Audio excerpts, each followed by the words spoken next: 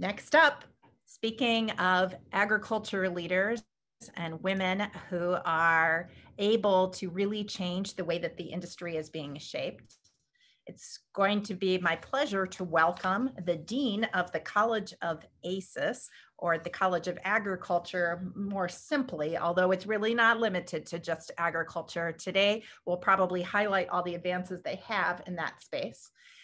Dean Kidwell is a true leader in thinking about student experiential learning, translational research, how industry can work more closely with the university in shaping new facilities, new capabilities, and innovation. She is a strong proponent of the land grant institution, and she has a number of points of recognition in her own research.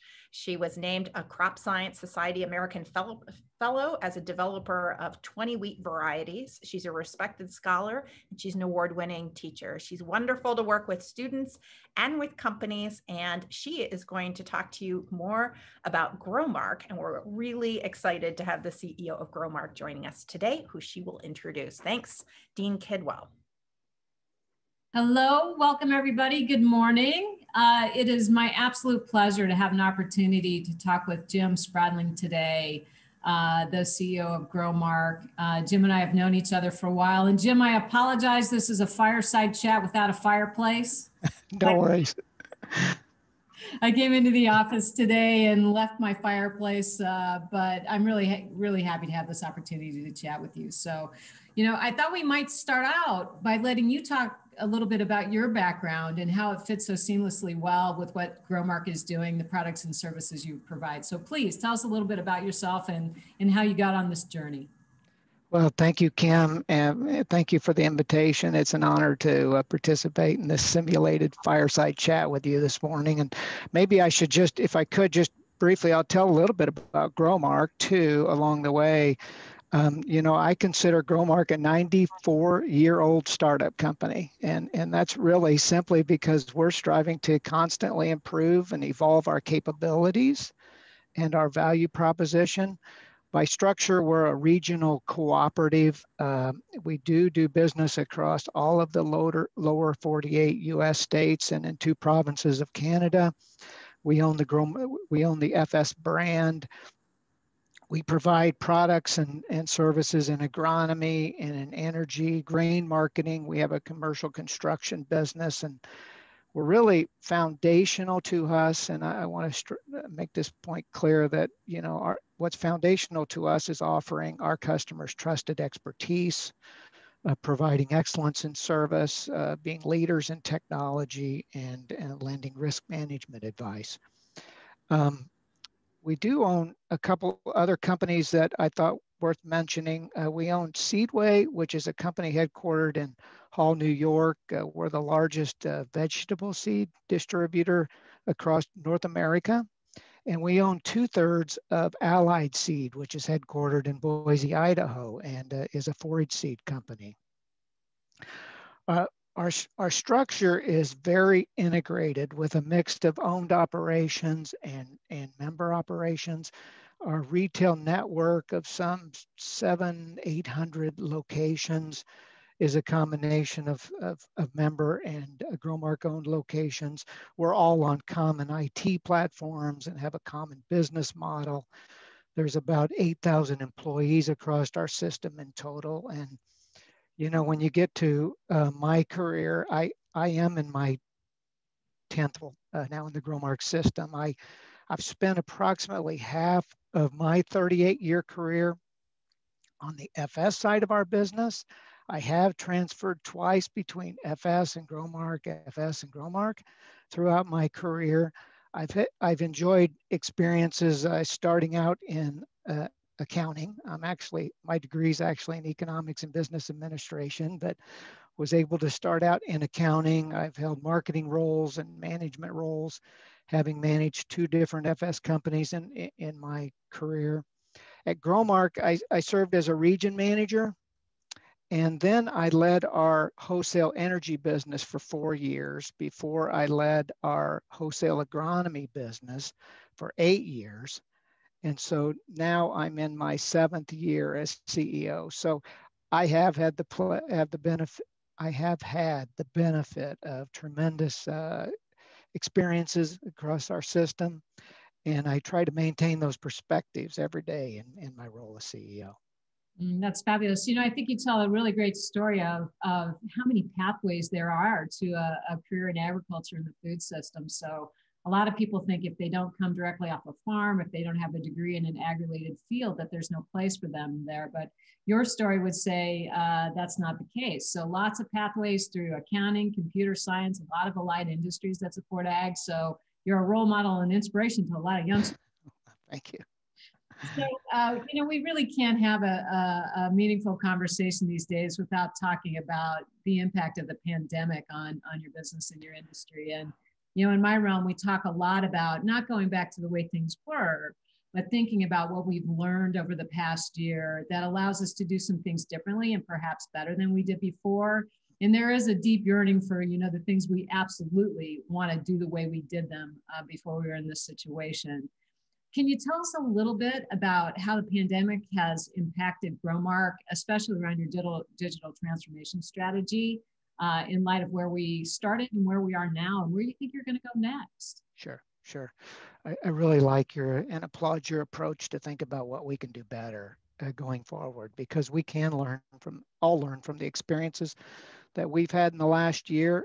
For GROWMARK, the transitional experience was unique and similar yet to others. At the beginning of 2020, we were very fortunate to have concluded a 5-year-long conversion to a new ERP system. So we were fortunate to have that behind us.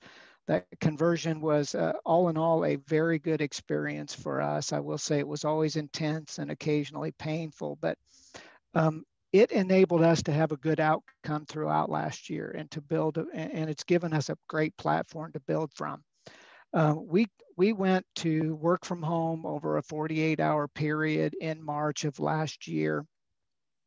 We established, the safety protocols for the vast number of employees in our system who work on the front lines, what I will call the front lines in retail, face-to-face with customers at facilities. And the combination of employees who really stepped up both at our locations and working from home, along with a new ERP, state-of-the-art ERP system, is really what enabled us to serve our customers, because we were right on the cusp of our busiest time of year. In fact, I think our farmer friends in the conference would remember that the second week of April was one big, huge farming week for across the Midwest last year.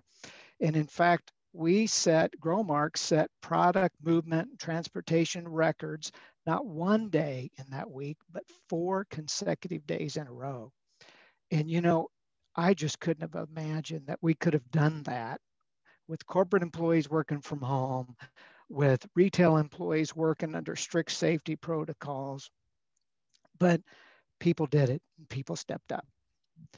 When I think about our digital transformation journey, I mean, we've been on one for several years, and we're fairly well digitized. I will say, like others, the pandemic did focus and accelerate our effort, though. And when I think about big initiatives, and I can sure elaborate on these maybe later if we get to supply chain, but we're working on efforts to strengthen our supply chain responsiveness and efficiency. We're using Lean Six Sigma process improvement to enhance our customer satisfaction and the profitability of our organization. And we're also, I think, much like Shannon mentioned, tapping into cleaner real-time data and trying to gain insights through data analytics. So beyond that, we're really focused on innovation in our organization, and we're taking an approach it's a problem-solving approach to that. Always looking for continuous improvement. We're exploring game-changing ideas. We've successfully integrated robotic process automation in spots of our business, which has been very beneficial. And when we talk about, I think, a new, better, and the future of our digital transformation strategy, I mean, we firmly believe that GROWMARK's future is as and omni-channel organization.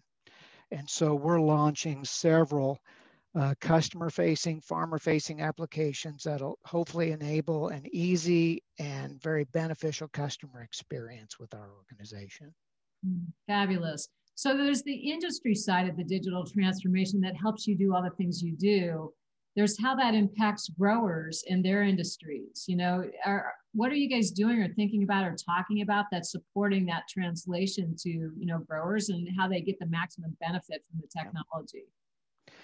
So many of our growers, producers, farmers, they use and rely on a variety of applications that they personally appreciate in their respective operations. I mean, that's a given. You know, the growers may use the Deer app, a climate app, DTN. I mean, there's a variety of FS applications that hopefully many growers use, or accounting applications. The thing about it is all of these applications, what we've learned is that they're typically in disparate locations and they have different login information. So the way we're approaching this for the growers' benefit is, and the problem we're trying to solve is how to make this easy and convenient. And we've recently launched and we're about integrating and today what we call the MyFS Solution Center, which is really a gateway, a digital customer connection that enables easy access to information whenever, wherever, however a grower wants to use it, with a single sign-on and the ability to toggle between these applications that are favorites for growers. That doesn't mean that our focus it won't remain on customer interactions and trusted advisors. That's an embodiment of our core value. So we're not replacing the people component with this strategy, but what we're trying to do is enhance the customer experience with ready access to information. So the MyFS Solution Center for us allows us to bring in best-in-class tools that may be developed by either current or future partners to our business. Something that we don't, you know, as opposed to GROWMARK building all of our own applications and saying you need to use just ours. Through API connections, we can integrate information between these applications in collaborative ways. And, you know, an example I think of is perhaps a grower loads their planting dates into one application. Well, that can populate other applications instead of re-entering that, you know, into each application. And there's a startup company called Leaf that we're working very closely with, and that enables us to move data easily between these applications. Beyond that, for a grower's benefit, in the MyFS Solution Center, you can make payments, you know, you can access your statements, your transactions, the splits. You can even get your field boundary information. You can calculate cost per field, you know, in the future, I will say. So there's just a ton of things that we're planning to build out. We have the architecture that's going to enable us to build this out further. And one of the things that we think about that differentiates us, maybe makes us unique, is that we serve our customers, our growers, with agronomy, energy, grain marketing, a variety of services, risk management services, some lending, and MyFS Solution Center on the digital side of our business can be a highly beneficial one-stop resource for those growers. So we're using customer councils right now, frankly, as we speak, to for new development ideas with an ultimate goal to deliver the best user experience possible for our customers. You know, there are a couple of things you said I really love. One is one sign-in, right? People had to just scream for joy there because it's complicated to remember all your user IDs and all your passwords. I struggle with this myself and other accounts. So that's really exciting. I think the other thing that really intrigues me is not reinventing the wheel, using technology that other people have created. You know, I say this often, if we could reveal all the solutions each of us had, we could probably take on the big problems if we work together more. So I commend you for accessing, you know, things that other people have done instead of doing it yourself. Good for GROWMARK. Well, thank you. We do think about every dollar we spend is a farmer's dollar, and why duplicate that spend when you don't have to? Yeah, that's fabulous. So Jim, you mentioned a little earlier supply chain, and we've seen amazing reveals, of course, over the last year about supply chain issues. Would you expand on that a little bit? How has the pandemic actually really impacted some of the supply chain issues that are really directed to what you do in GROWMARK? And as we move forward, are there big adjustments you see coming as a result of what we've learned? Yeah. Yes. Yes. Yes. And yes. Yeah. Let me talk a little bit. I think I can talk about supply chain in three buckets. Let me start with packaged goods because I think it's an interesting story for us. We did not experience any major product disruptions throughout the pandemic in our packaged goods distribution, but we did experience what I would consider a low level of aggressive product stocking, but it did not cause any major disruptions. What made us very nervous, I will tell you, last April, May, was that we're structured with what I would describe as a smallish network of super large distribution centers. Just in Alpha, Illinois, we have a strong 6 acres under one roof. So there is a lot of product at this particular location. And we have been set up for decades in a hub and spoke model that's worked well, but we thought proved to be vulnerable during COVID-19 because what if the crew all went down at Alpha? And we would have been in a tough spot. Of course, we instituted the safety precautions and combined with, I don't know how better to describe it, but great behavior on the part of our employees, we dodged a bullet. We navigated any issues, but we did think that we need to address this and we need to change as a result of what we learned. And so we went about immediately last summer reimagining our network of distribution centers, and we reimagined them into smaller distribution centers which are configured in 3-hour travel radiuses so that we're a little bit less vulnerable. And I will tell you that led to the addition of several new locations just since last summer in our network. We've leased a number of locations. We have some new construction going on. So that we've got this bigger, broader footprint of distribution centers, not so reliant on the big hub locations. And we believe if we manage this well, that it'll build extra resiliency, it'll reduce our transportation costs, it'll provide better overall service while reducing the concentration of inventory at any one location. Beyond that, beyond the physical structure in the packaged goods piece, I mean, our future management will involve what I think of as more advanced sales and operational planning as well. We'll use technology to align our customers across our footprint to specific distribution centers, and we'll build routes accordingly. We have software that enables us to do that. We're planning to deploy more robotics technology in our warehouses. We'll rely on data to assist us in performing, in optimal levels. What's the amount of inventory needed, where, when, and et cetera, across our network. So the Lean Six Sigma flows back into this process of constant improvement and to be more responsive and more efficient. So that's kind of packaged goods for us, which is a lot. And then another story in supply chains for us that was significant is our energy business, refined fuels, particularly diesel. We found that we had a bigger supply disruption much later than what we anticipated. At the beginning of the pandemic, there was refined fuels everywhere, and it was cheap because consumer travel had declined. But the longer the pandemic went, the more refiners rebalanced their production down to say 80-85% of capacity. And that ended up as demand picked up, particularly on the diesel side. Think about all of the online ordering and things that generated truck movement.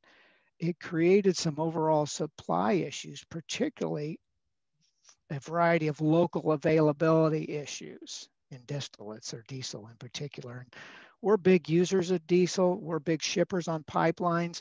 And the thing about pipelines and how product moves is it requires gas to move product through the system. Gas tends to push diesel through the pipeline system. And without gas demand, pipelines just weren't moving stuff. And so product got out of location. It was made worse by the hurricanes. And it was also made worse by refiners taking advantage of the reduced demand to do turnarounds and maintenance on their facilities. So we got by and through that successfully, but I will tell you, it wasn't without some long, long hauls of product to make sure our customer demands were met.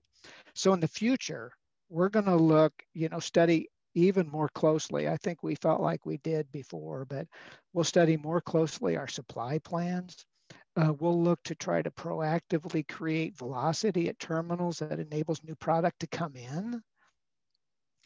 And we'll make sure that we're communicating constantly with our customers about dislocations or outages. So that's kind of the energy piece of our supply chain. And then the last piece I might mention is transportation. And frankly, truck demand increased after an initial slowdown. It moved back up. The channels and lanes and volumes kind of changed, but demand for space and drivers was as strong in recent months as it was before the pandemic. So we're thinking we got to be more flexible, more smaller warehouses. We got to launch great technology tools to keep our customers well informed. We got to be very methodical in our sales and operations planning. And we'll use Lean Six Sigma and data analytics to do that. I'd like to mention the one thing I certainly don't want our organization to be guilty of is this concept of this war concept, victory disease. Mm-hmm. We didn't feel like we were prepared for the pandemic, but we successfully navigated it. But that doesn't mean that we'll be successful in the next issue. Every year, every pandemic's going to be different. And so we don't want to get caught in that. Just because it went well, we want to make sure that we're prepared.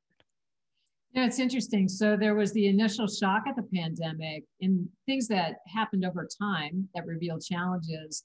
One of the things you said that really resonated with me was kind of going away from that wheel and spoke concept to, developing more smaller, more regional distribution pieces.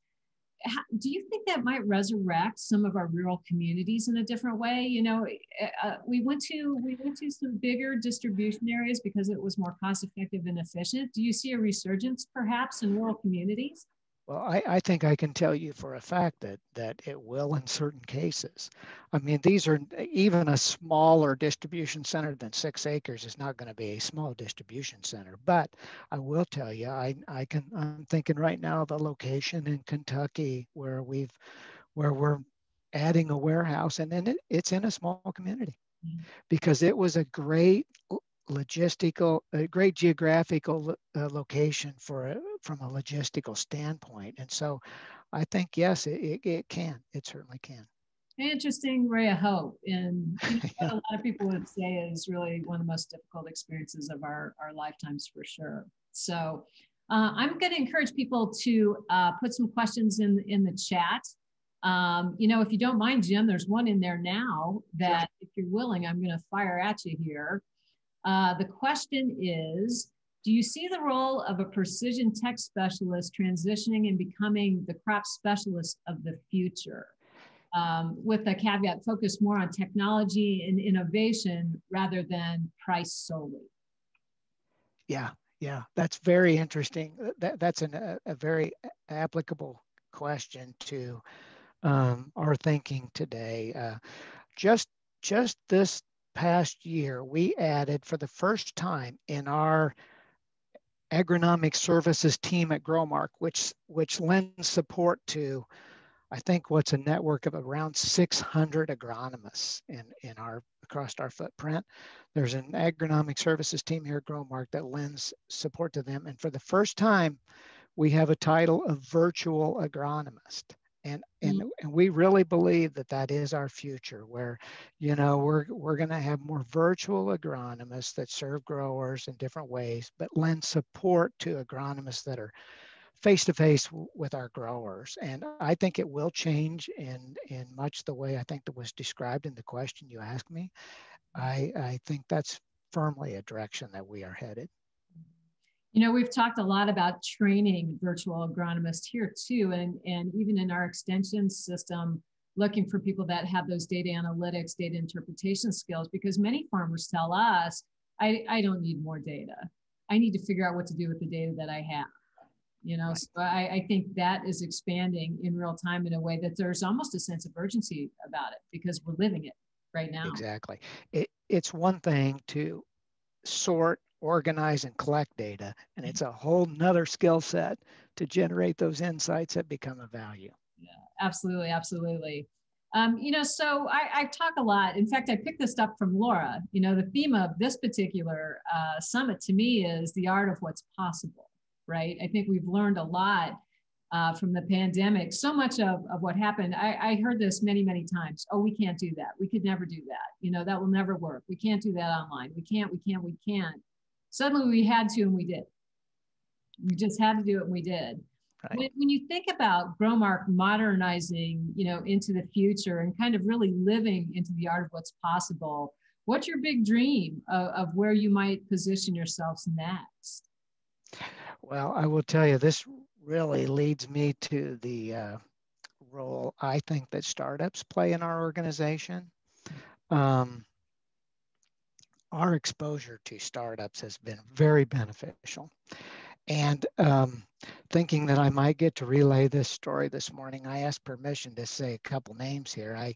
It was in 2017 that Matt Bell, who you may know and many in this audience may know, who was a partner with a venture capital firm called Cultivian Sandbox at the time, and by the way, was a former FS precision farming agronomist in the GROWMARK system, who knew us well, approached us and said, I think GROWMARK could be of a big benefit to startups in testing their ideas, lending some advice, and simultaneous to that, GROWMARK could reap benefits from investments in these companies and access to those ideas. And so we studied that, and it wasn't long before we were strategic limited partners with Cultivian Sandbox.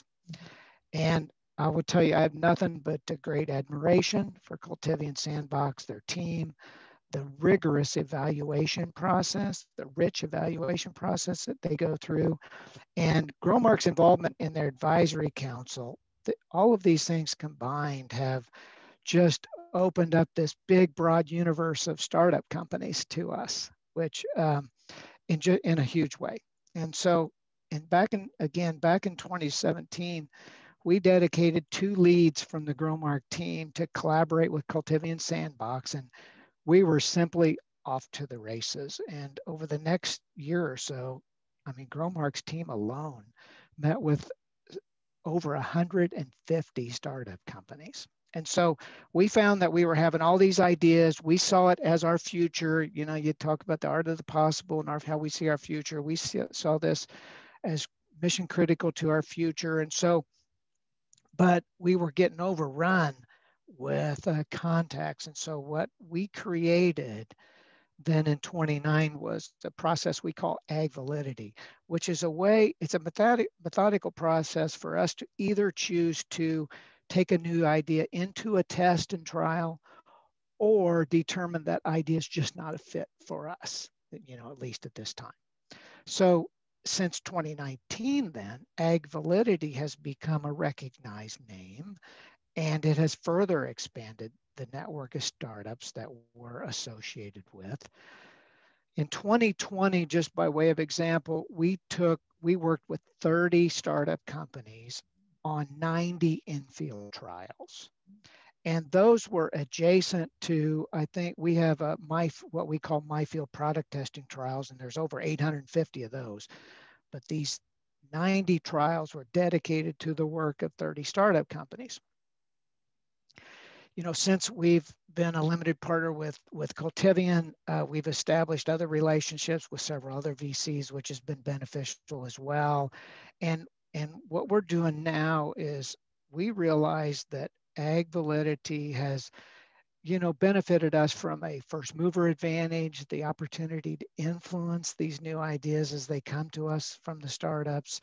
And we also know, and I'll boast about this because I'm not involved, but we know our team gives solid advice too. And our testing is really rich across our system with a big footprint and a big network. And so we've helped them develop their business as well. In fact, there's a couple examples where we really believe we've helped startups monetize their business and the sale to larger companies. So when I'm trying to get this all toward how we see our future is, we're in the midst of launching what we call GROWMARK Ventures, which will be our own vehicle to invest in certain ideas ourselves that we see will be beneficial to our system. We're still considering whether we want to structure that as an LP or not, but our objective will be simple. It's to make opportunistic investments in emerging technologies that we see as advantageous to our future. So that's a long way of saying, I think we see this innovation space, work with startups, as both exciting, mutually beneficial, and a path to continued growth and investments in our future. That's fabulous. I know this was probably music to a lot of people's ears on this call that are entrepreneurial and spirit innovative in heart as well. So a couple of questions in the Q&A for you. The first one is, you talk about the importance of working with startups. What is the importance that you see in working with universities?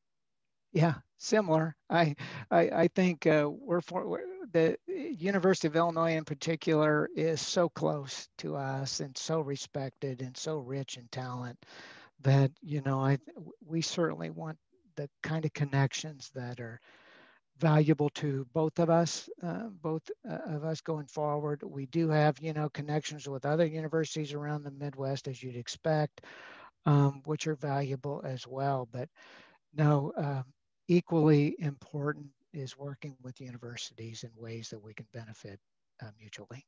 Mm-hmm. No, I didn't put that question in there myself. but it fits. I would be remiss not to thank you and GROWMARK for all that you've done to support students, through internships and scholarships and, coming onto campus and participating in classes. That real interface with the next generation is really important. And so we're grateful to you. Well, thank you. Thank you. We want all of the U of I graduates that we can handle at a basis. We have another question in the chat. How does GROWMARK work to help farmers reduce nutrients in ground and stream water? Yeah, we have, this whole stewardship question is foundational to our organization as well. And we've got 600 plus agronomists and this team of agronomic services here in our headquarters that are, dedicated to training, to educating our folks, to give that trusted advice that does support managing the environment in all of the best ways. From a regulatory standpoint, we so very much favor voluntary actions that are just the right thing to do, as opposed to being regulated with the cost associated with that into doing those activities. And so we have a variety of tools across our system, from education to pledges that we all make across our network that are dedicated to good stewardship, good water management, along the way. Very good. I appreciate that very much. We kind of ran the gamut of opportunities across the Q&A that we've had here. I see one more. Let me see. Last question we'll probably get to before closing comments.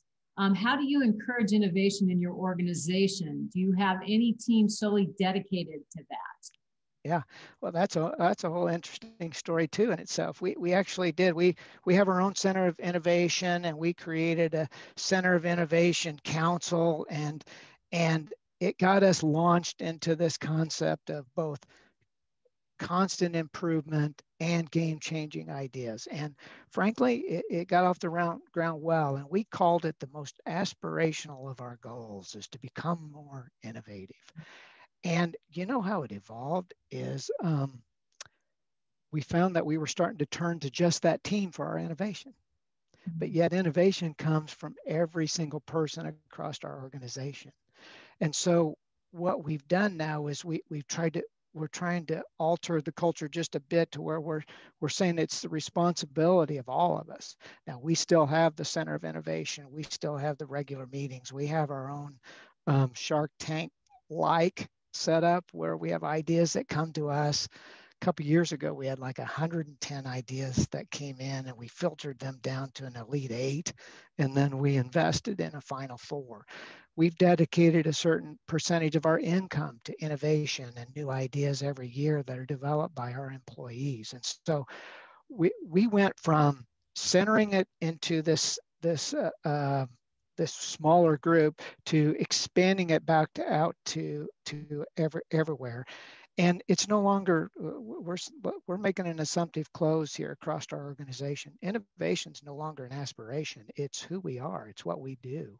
We've evolved and innovated for 94 years. And now granted, it's a bit on steroids right now, but we'll continue to do that through every corner of our system going forward.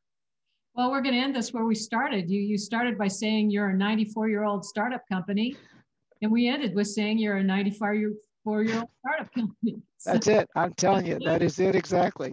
That's it exactly. Absolutely. Jim, thanks so much for your time. This was a lovely conversation. I actually learned a lot myself too. So we appreciate you sharing your wisdom and expertise with us. Well, thank you. It was an honor. Thank you. Thanks so much. Laura, back to you. Well, thank you, Dean Kidwell, and thanks, Jim and GROWMARK, for being a part of our discussion today, telling us more about supply chain, and very excited for the launch of GROWMARK Ventures. As you heard him describe, this will be a way that they can invest in startup companies. They've already been a good partner to some of our own startups here from Champaign-Urbana. So please follow up with GROWMARK if you want to learn more.